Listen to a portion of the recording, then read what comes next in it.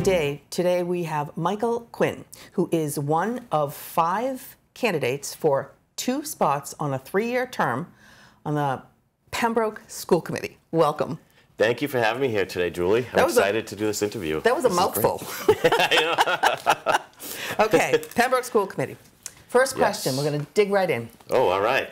How do you determine your budget priorities given the mandates that you have no control over and the state funding which has not been finalized? So start with that part. Yeah, we go through a long process starting in probably the fall of the previous year. We have the principals of each school put together, decide their wants and needs that they need for each school. Then they tier them into Tier 1 needs, which is something that they absolutely need this year. Tiers 2 and 3, which is stuff that they could use, they'd like to have if we have it in the budget. We do the same with all the department heads. All the various department heads do the same. So we have our, our arts and visual medium, our sports, our sports director, athletic director, all of them, special ed. They all do the same thing. They get their, figure out their wants and needs as Tier 1, Tier 2, Tier 3. And we go through and we discuss. They give a presentation to us. Each of them presents to us early from probably January up through March. They present to us, and then the subcommittee, the finance subcommittee, goes through and discusses it, and then makes recommendations to us. To you, and then you guys will have the final say. And then we have final vote. Okay. So let me ask you something else. Every single department head in every school creates their own kind of proposal for you. Where do you prioritize? Let's say all the proposals are fabulous. They're all wonderful. Everyone's asking for everything that they should get approved. How do you prioritize when you will actually say, yes, I can vote for that? It's got to be, well, starting out, it's got to be a need. An absolute need. We get those, we have all the needs done first. And then it's a matter of, having discussions, working with the superintendent. Superintendent's very good at knowing what is very important to them. And we discuss during the meetings, and we figure out really what is the actual priorities, what needs to be, what needs to be done, what's more important than others. And like I said, it's also a lot of it is worked out in subcommittee as well. And then we vote on what is the most efficient budget that we can and that you all have to agree upon. Right. Okay. Now, what do you do with the fact that you don't know yet what you're going to get from the state per pupil? We usually have. How do you do a budget when you don't know the number? It makes it a little bit more difficult. I will say that. We do have a pretty good idea by that time of what we'll be getting. We won't have exact numbers, but there'll be a ballpark. Range? Okay. And we're always able to, if our budget comes up, if the dollars comes up a little bit short, we're always able to kind of move things around and get that, and make it work out in the end. There's always we can always find a way to, like I said, move things around, make it work out. What about the decrease in school enrollment? Now, if you have a constituent that comes up to you and says, why is the budget going up and yet we have less and less kids in the school? How do you answer that question? There's a few answers to that. Is that one is obviously inflation. Everybody's talked about that, especially since COVID. We saw a lot of inflation from 2020 to really 2022, but we're still seeing higher than average inflation every year. And education inflation has actually been higher than COI inflation. So that's added to it. That's a big thing. 2 is we're providing more services now to the kids. And part of the reason is COVID.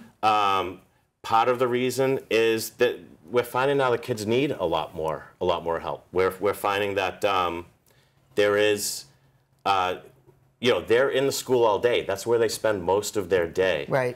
And we need to make it as good experience for all the kids as we possibly can. So we do have social workers at the schools. We do have all of those types of services available to the kids in the school now. And I would say third, on top of that, is and this may be a result of COVID, it may not be, but there's an increase in IEPs. There's been we'll have a an separate. increase We'll talk about special ed in a separate question, because that's a whole other topic, obviously. Yeah. Okay. All right. Let's go on to the question number 2. The discussion of vocational schooling is not new to Pembroke. The Pathways program is a start, but certainly not the total solution. Right. What planning and initiatives do you think are needed now, and why? Well, so I am on the exploratory committee for VOTEC. I think we need to really be focusing on South Shore VOTEC. We can do VOTEC. We could patch something together. It's not going to be that great, and we're going to spend a lot of money if we do it ourselves. I think if we buy into South Shore VOTEC, or now it's South Shore Technical, we're getting a high-quality program. They're renovating their building. We basically have a new state-of-the-art building with 14, I believe it's 14 programs, it might be a little bit more than that, available to the kids that we can take advantage of. We're part of that district.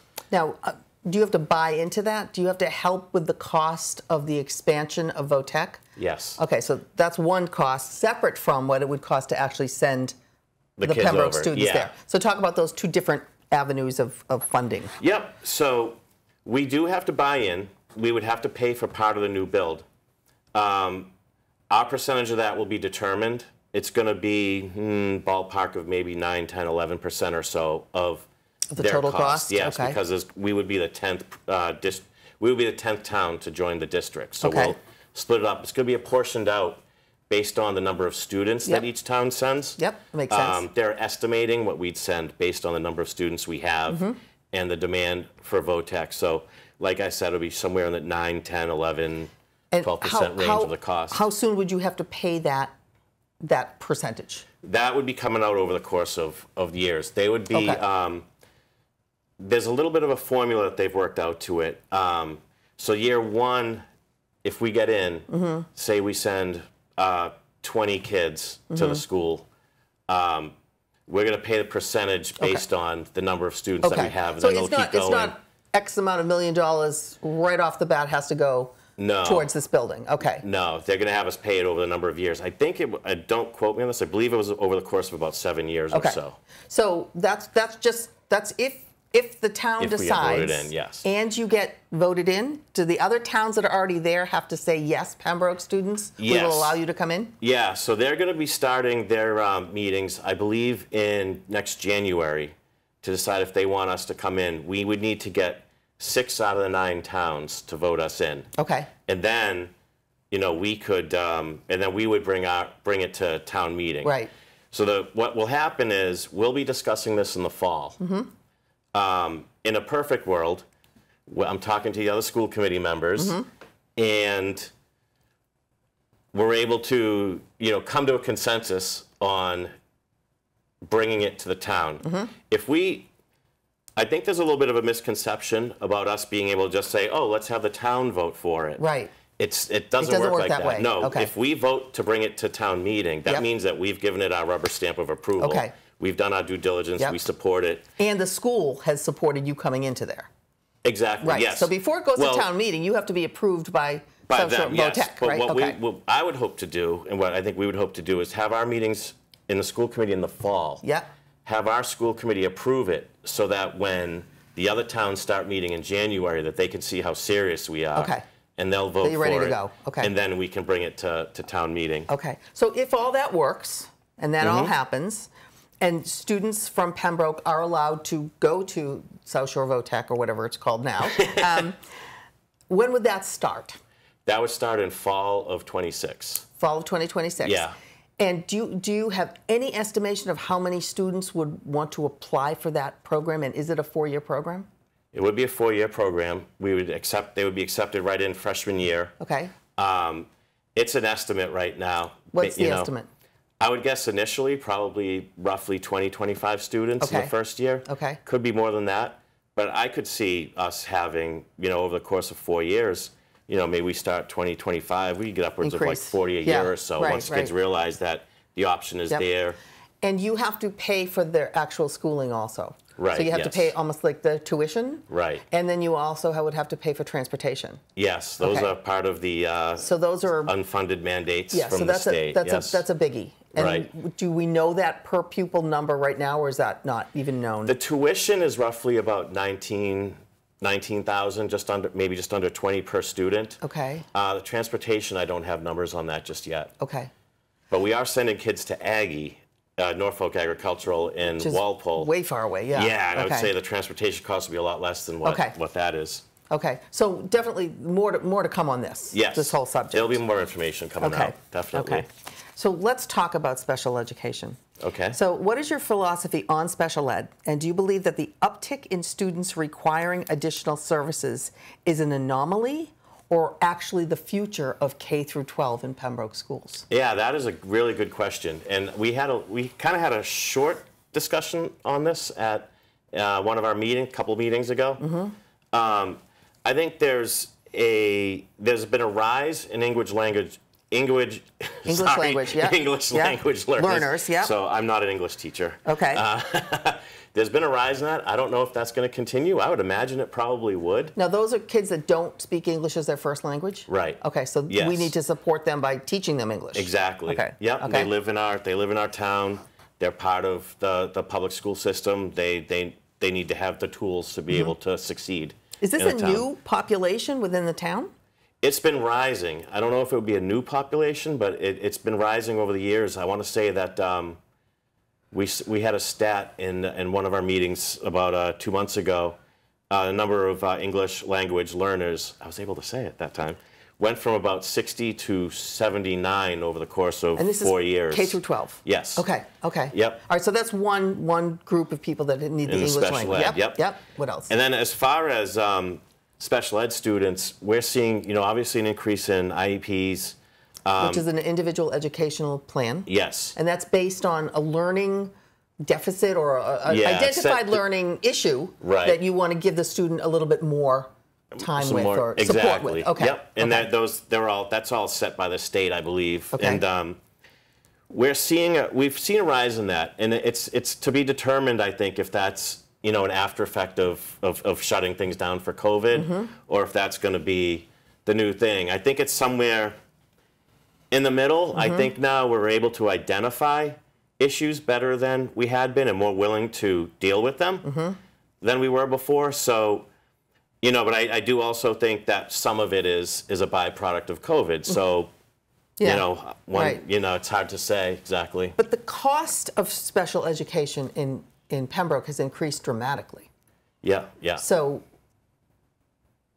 to those residents out there or voters out there that say, look, we kind of have to take care of the majority of the students. And the majority of the students don't need special education, and yet an awful lot of the budget is going towards them. What do you say to that mindset? We're required to give them the tools that they need. We're required to educate special ed students as well. I mean, that's not a choice. That's by a law. mandate. Yes. Right, by law. Okay. Yep. And it's an unfunded mandate. Exactly. Yeah. And unfunded mandates this year roughly are going to cost us around $5.5 million. It's roughly just under 20% of our total budget. That's just not special ed. That's just unfunded mandates. Right. I mean, all the various in mandates. general, right. Yep.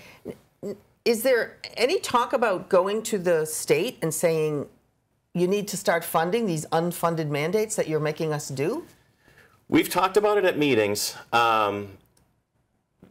It's something that we talk about here and there, but we haven't really organized. I know that there have been some representatives that have talked about it in our meetings. Yeah. What we'd hope to do is, and what we really should do is to start concentrating on working with them more to kind of to bring it up more when they're in Boston, especially in the towns, because the way the Chapter 70 funding goes. Which is what you get per pupil, correct? Yeah, Chapter 70 funding is what the state is giving us.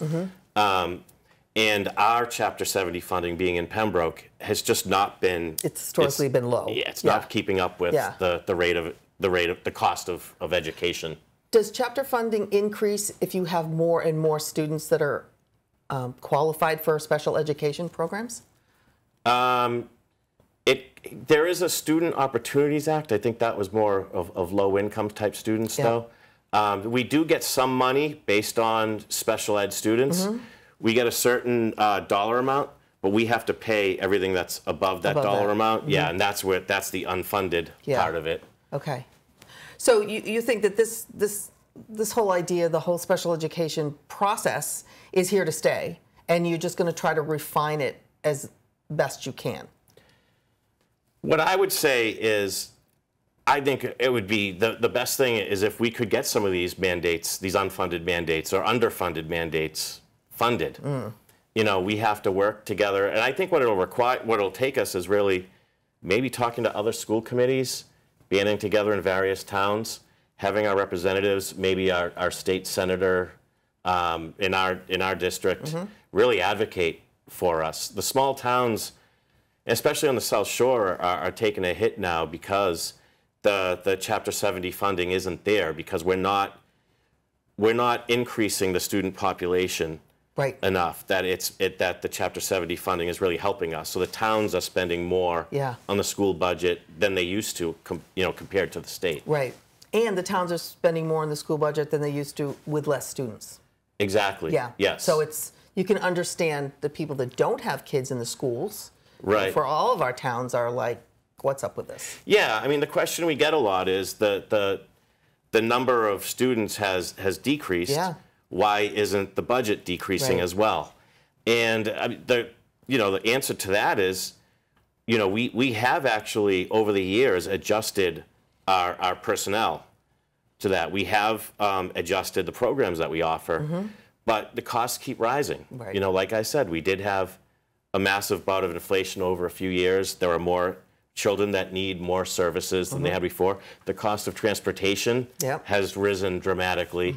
So it's not just a simple question of, oh, there's X amount less students, the budget should drop. Right. It doesn't, it's not happening. Yeah. Yeah. Okay. So more to come on special ed, I'm sure. Yes. Okay, here's the fourth question. There are often two very different sides to a subject matter, and that might come before the school committee. An example, in January, a public meeting was held in regards to political and social advocacy. And it was a very long, interesting meeting to watch. It was over 3 hours long. Can you kind of give a summation of what that meeting was about and how you feel the outcome was? Yeah. So that meeting was about a proposal to really take pride flags out of classrooms, move them into common areas, with the idea that it wanted to make the classroom more politically neutral. Was it just pride flags or was it any flags? Well, this is what seems to be a real. It's this is what people don't. We already have rules in effect keeping the class neutral, and those rules include banning political flags. So there's no Black Lives Matter, Blue Lives Matter. There's no Ukrainian flags. I don't think any of that stuff, unless it pertains to the subject matter that's being taught. With this, I don't believe that the pride flag falls under the political banner, so it wasn't included in that rule, in that policy. So in that, so really, in reality, what this proposal was about was moving, and I read this, word for word on something else that said that we're looking to move the flags out of the class and into, I believe it was into the hallways or into the common areas. So not out of the schools completely, just move them into a more neutral area that wasn't part of the learning experience. Right, yes. Okay. So what ended up happening in that meeting? What ended up happening is we ended up voting it down. We actually voted 4-0. What was the proposal that you were voting on? There was a proposal that it was a longer proposal, and there was a lot more detail to it. There was like 5 main points, and I'm trying to remember them all together. I remember that there was one point that said that student groups could use the pride flag, but they had to sign it out, and we'd keep a log. We'd have to approve it, keep a log. There was another part of it that said that only teachers could only wear pins or what have you of groups that they identify with. So, there was 3 other parts, and I can't remember what they were now at this point. But looking at that, I mean, right there, those were just 2 parts to it that I just couldn't agree to, for one. And I think it was really meant to be a framework to talk about it, but it was not something that, you know, the rest of us were all willing to move along with. Now, does it have to do with teachers or students, what they have on their T-shirts, or what pins they have on their backpacks? I mean, how far does the students? What is the idea behind this? Is it if you're in the classroom, really the only flag is the American flag? Is that? It's funny because that's not what came up in the meeting. Okay. In the examples for the meeting, and I believe that the policy that was, or I'd call it a framework that was proposed, was not supposed to affect the students at all. The students could still do what they want. They could still have pins on their bags or what have you. It was really in regards to the teachers. As far as, sorry, I lost my train of thought there. That's okay. It was more, the question was the students, it's almost like the First Amendment rights, you know. I can wear a T-shirt that says something I believe in, and I can show up in class. And yeah, so the students could do what they wanted. The teachers would not have been allowed to unless they identified with that group, which I think was the most difficult part of that proposal or framework, because then you're looking at, if teachers wanted to wear a rainbow pin or what have you, they basically have to out themselves if people don't know their, you know, what their so they couldn't wear is. one just to be in concert with maybe some students. Right. That's them. According to that was the point of it. Do you think this issue has been resolved? We voted it down, and as far as I'm concerned, that's it. We're not bringing it up again. You know, the town came out. They didn't want it to go through. We voted 4-0 to put it down. So as far as I'm concerned, it's been voted on. And so the proposal to move any kind of flags or whatever they were from the classroom to a neutral space is the thing that you voted down. Yeah. So whatever is currently the policy is what's going to continue. Yeah, and we're actually refining the policy a little bit to make it clearer for parents, because I think there was an issue. So where I stood on this is, if you think that the teachers are not teaching or are teaching with a bias, moving the flag out of the classroom doesn't resolve that. I don't believe. You know, I think it's a matter of finding, you know, parents or students that are willing to speak up about it and have specific instances. Didn't have much of that. You know, there was a couple things, they were resolved, which to me shows that the policy has been working. So what we're looking to do now is we're just kind of refining the policy. We're taking a couple different policies that we already had, combining them into one, and then putting in the policy for how to escalate a complaint. So you start out by going to the principal. If you don't that resolve, you go to the superintendent. So a student could make a complaint, a teacher can make a complaint, or a parent, but a teacher can't. Teachers aren't allowed to weigh in on this, really? I mean, that's a very good question, actually. We didn't really talk about that. We really only talked about students or parents. It's the teachers that are doing the teaching, and I'm sure they're the ones that's hearing most of this. Yeah, no, that's a very good point. Yeah. Okay. I would say that, you know, our policy right now is really a handbook for the students or the parents to complain if they feel that. Okay. But that's a good point that you brought up. Okay. All right. We're going to let you now take about two minutes to talk to the constituents out there and tell them why they should vote for you. To reiterate, I'm Mike Quinn. I'm running for re-election to school committee. I was appointed to school committee last year, in January of '23. Over the course of the past almost a year and a half, I've gained a lot of experience. It's become a lot clearer to me what the role of school committee is, how hard it can be to make tough decisions, and how important it is to have someone who can take emotion out of the equation and just vote for the right thing for the students every time. It does take, as anyone has told me, it takes about a year or so to learn this job. So I've gained valuable experience in the last year. I also believe that I have the financial experience needed to help us navigate through the complicated budget constraints that we're going to be seeing over the next couple of years. And I have the passion about VOTEC education to move that forward and work to move that forward and to get it passed. I really hope that you will, and I think I've also proven through my votes that I'm an independent thinker, that I'm able to analyze the data that I see in front of me and vote accordingly. Every time I voted, I've made sure that I vote for the health of the school system and for the advantage to the town, as well as what's best for the kids every single time. I hope you'll vote for me on May 18th, and I want to thank you for having me here today, Julie.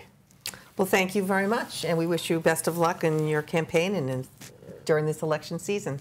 And please do make your voices heard by voting on or before May 18th in the Pembroke town elections. Thank you, and good day.